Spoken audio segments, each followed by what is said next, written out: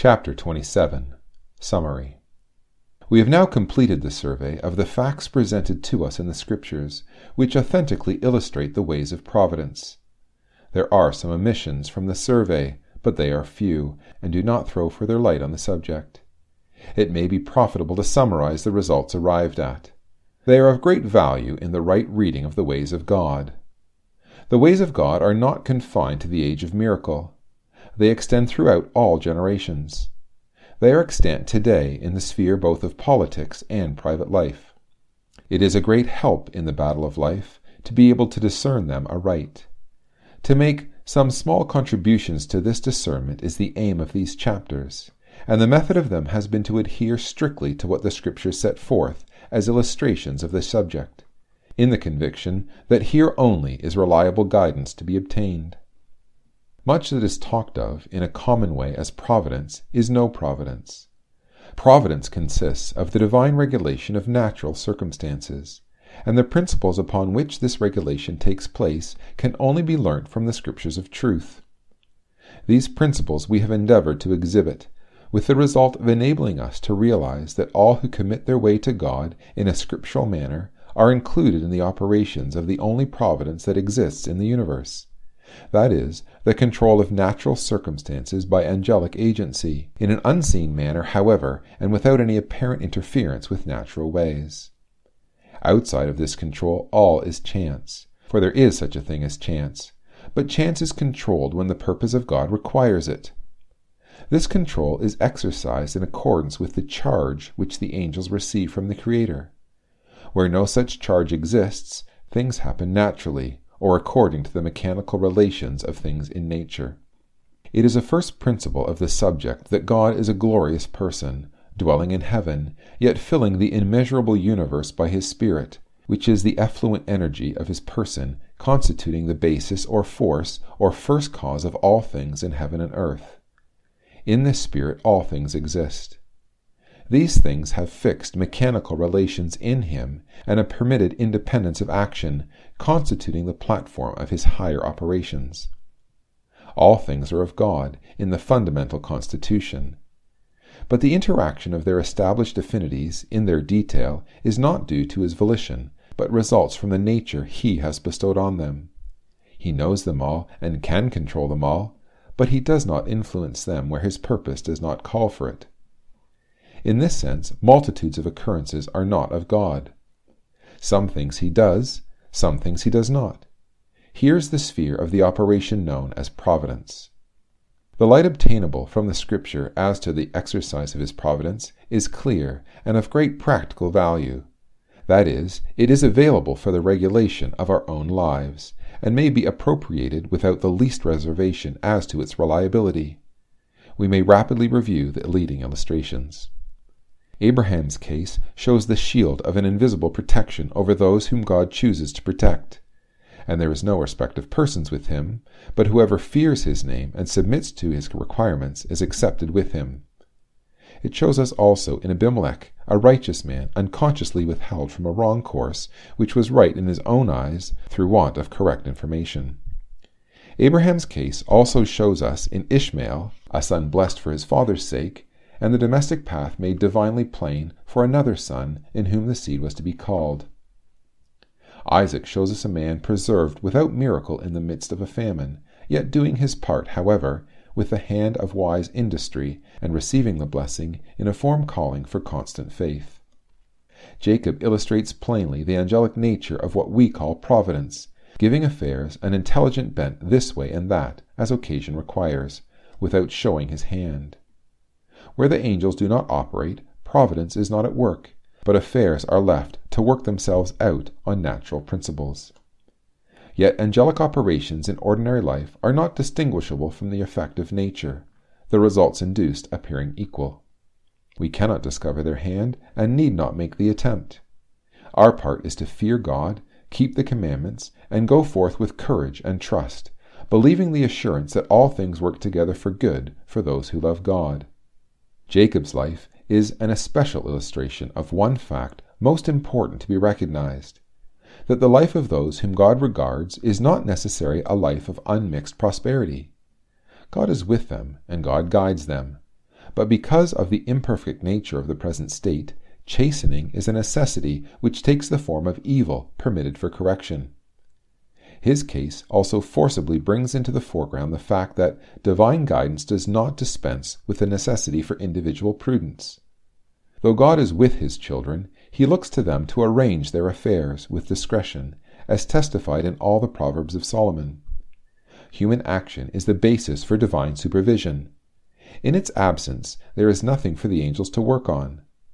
God has conferred upon man the godlike gift of independent volition within the boundary imposed by surrounding conditions. This limited independence of will is the basis of all God's dealings with men. Providence manipulates circumstances, and so acts through, without setting aside, the natural action of the unconstrained human will. We have to work with God, doing our best with diligence, leaving the disposal of results with him. Cooperation between God and man is God's glorious arrangement by which man at the last partakes of God's joy. Jacob's case further shows us that God does not propose the bestowment of perfect good in the present state. The present life, in its best state, is a state of exile from Eden. Reconciliation and return are in process of accomplishment, but we shall make a mistake if we look for unmixed good till the proclamation is made, "There shall be no more curse." The very best experience at present is only a state of divinely regulated evil. The divine regulation of this may and does permit the experience of evil in severe forms by his people. Some of Jacob's experiences, however, show that the cruelest and apparently most aimless wrench of affliction may be but the preparation for the highest blessedness even now. Trouble is often a preparation for good even now. How completely is this lesson illustrated in the case of Joseph, which yields this additional feature, that God may be at work in our affairs not only when there is no trace of his hand, but when it seems impossible he can be at work. It may often seem not only that God is not working with us, but that he is working against us. Joseph's case may teach us patience on this point. The very injustices and barbarities of men may be the Lord's hand to put us to the proof, to twist our affairs into a form for future blessedness.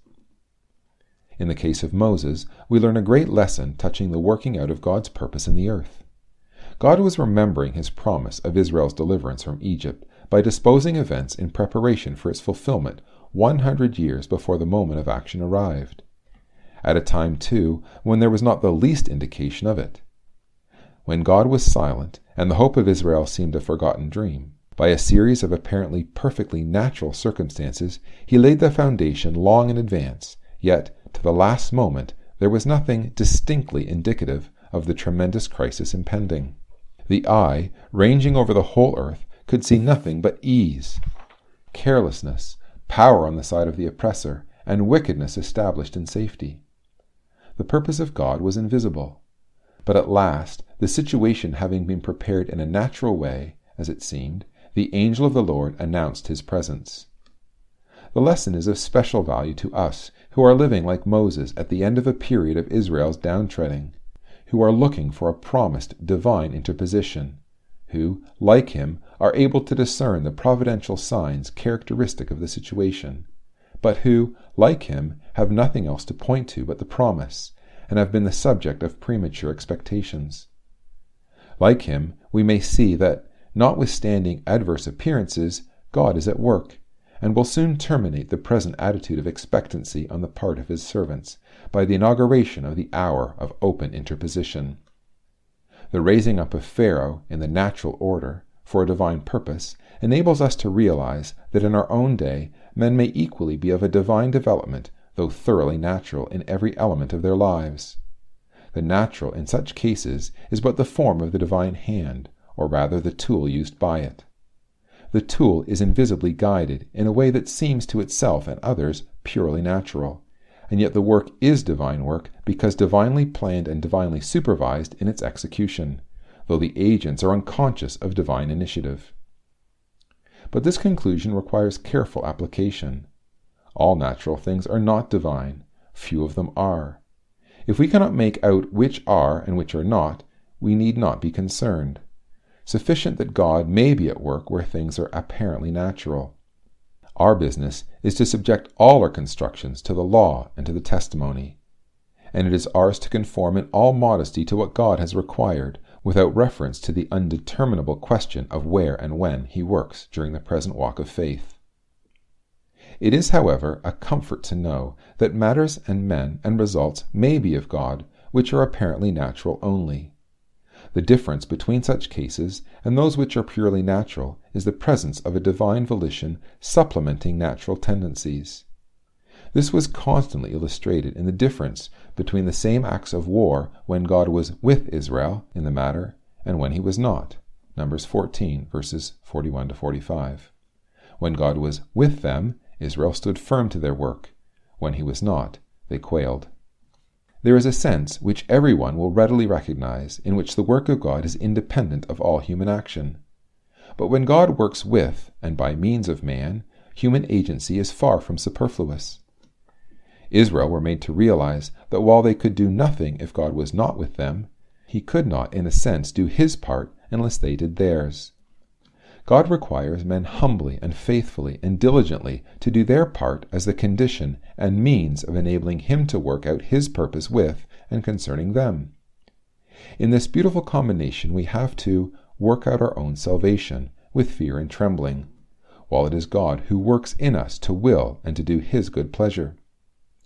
It is a noble and beneficent principle, tending to keep back man from presumption, preserving a place for faith and wholesome activity, while giving us the comfort of divine cooperation in all that we do according to His will.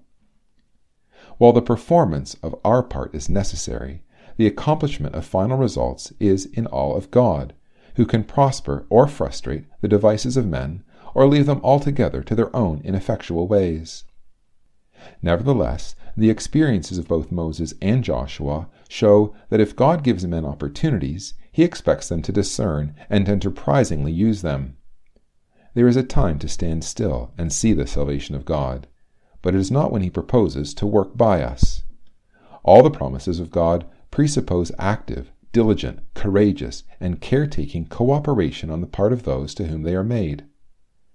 When we are in circumstances which make this exercise on our part impossible, as when Jeremiah was in the pit in the court of the prison, sunk to the armpits in mire, prayer and waiting is the not unavailing alternative. These are the principles yielded by a study of the Scripture examples of the ways of providence in their individual application. In their larger form, as affecting the ways of nations, they are, if possible, still more clear. The cases passed under review show that nations are divinely used to execute divine purposes of which they have no knowledge, while in fact they propose objects of their own purely, and while they distinctly feel in the mood expressed by the boast, "Our hand is high, the Lord hath not done this," Deuteronomy 32, verse 27. The calamities that have befallen Israel are the principal illustrations of this. Yahweh said He would bring these calamities, and acknowledged them as His work when they came. Yet they were all apparently due to human power only. The nations prevailing against Israel have all been tools in the hand of the God of Israel. But they were not aware of it, and nobody could have known it from casual observation, yielding the conclusion abundantly manifest in the individual branch of the subject, that God may be at work when men, as mere natural observers, see no evidence of it. In such cases there was nothing apparently divine. They were all obviously natural. They can be explained on natural principles down to a certain point. It is always possible to put the finger on the circumstance or measure leading to defeat. But what about the causes of measures and circumstances? Here the human intellect is at fault. Yet here lies the root of all events which, while on the surface perfectly natural and spontaneous, may be the evolution of a secret will. There are myriads of events that have no such root, but are due to the interaction of established conditions. The ways of providence have nothing to do with the determination of such events. But there are other events which are due to divine initiation and guidance, as we have seen, though men are unaware of the guidance. Such are those affecting the political affairs of men.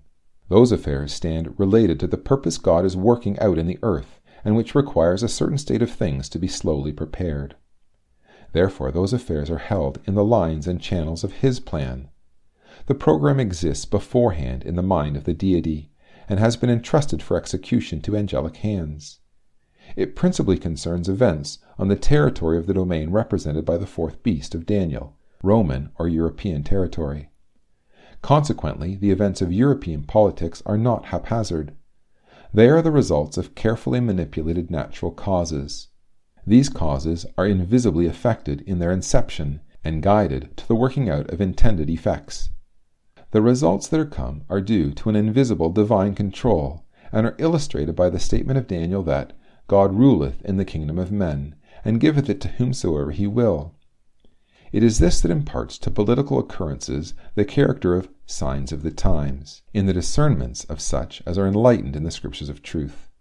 These occurrences, which to the natural man are the fortuitous changes of the hour, are to the other class the open and public expression of the secret and divine will, which is molding all public affairs with a view to the appointed climax, when all things will be gathered together under one head, even Christ. The recognition of this fact makes all the difference between the mere newspaper point of view, which is that of scientific paganism, and the point of view of the Scriptures, from which we are able to see things as they appear to Him who worketh all things after the counsel of His own will, and who is guiding them to a determined end, even the end proclaimed in the gospel of the kingdom and the promises made to the fathers in the beginning. Prophecy proves and necessitates, and history illustrates the operations of the ways of providence. Those ways are neither more nor less than part of the divine machinery for saving the world. They operate individually and nationally, because the working out of the plan involves both departments. The ignoring of them is part of the barbarism of the natural man. The recognition of them is part of true enlightenment. When the work of God is finished, when man sent forth from Eden to shift for himself 6,000 years ago, is received again into open friendship and fellowship with God in the day announced for faith beforehand in the gospel of the kingdom, and gloriously exhibited in the closing pages of Revelation, it will be seen with a clearness which may not be attainable now, that without the vigilant angelic supervision both of national and individual affairs, otherwise the ways of providence, the glorious issue then reached would have been an impossibility. The world would have gone to chaos, and no flesh would have been saved. The plan, which was commenced when sacrifice was instituted at the gates of paradise, has been in this ceaseless course of development from that day to this. God has been at work all the time, though the work has been slow and the means largely natural. The miracles and wonders and signs have been but the lights on the steamer in the dark. There has been no break, though often there has been nothing to see.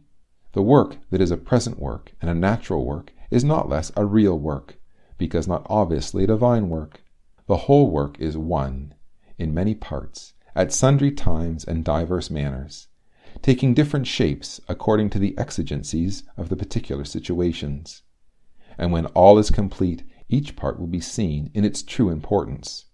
The minor phases of the work will appear but as the softer tints in the rainbow that will arch the throne of glory. The End.